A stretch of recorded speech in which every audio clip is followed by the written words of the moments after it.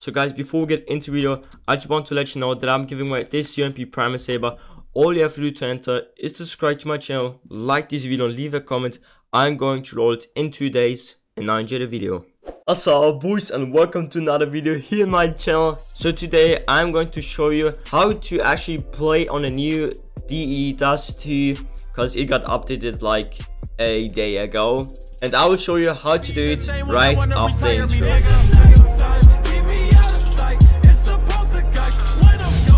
So first of all, if you still have CSGO opened, then just close it, because it's open for me. Just close it, boys. Perfect. And now what you want to do is, fuck, it's on German.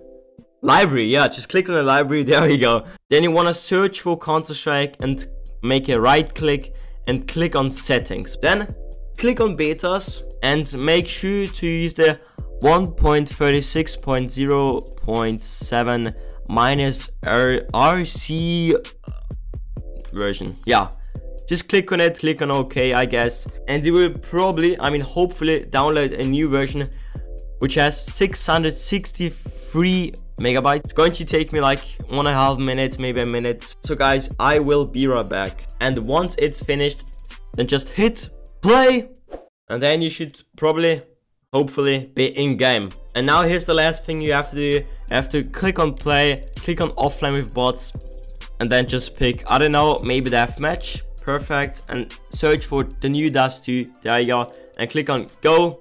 And I will turn off bots because I will show off the map right now. Here. Click on go. And it is going to host a server for you.